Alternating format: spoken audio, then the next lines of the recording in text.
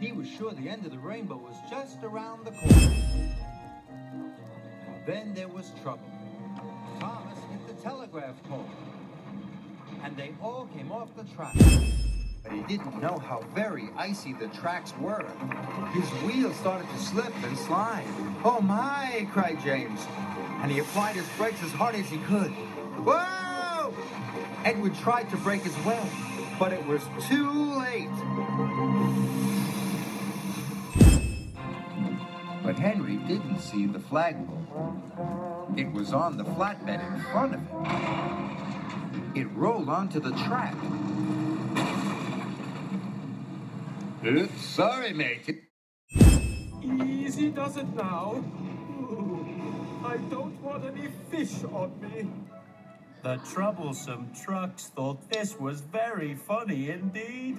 James is scared of the smelly fish! James is scared of the smelly fish! Stop saying that! I am not! James is scared of the smelly fish! James is scared of the smelly fish! James was distracted because the troublesome trucks were teasing him.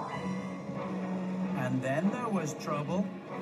Cranky was still unloading the fish from the fishing boats, and James backed right into his hook.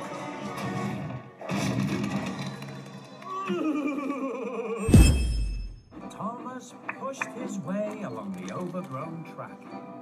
Annie and Clarabelle were not happy. Thomas, please! Where are we going? Don't worry. This shortcut is going somewhere.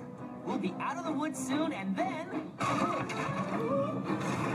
had hit a rotten buffer in the undergrowth, and his wheels had come right off the track. Oh, no!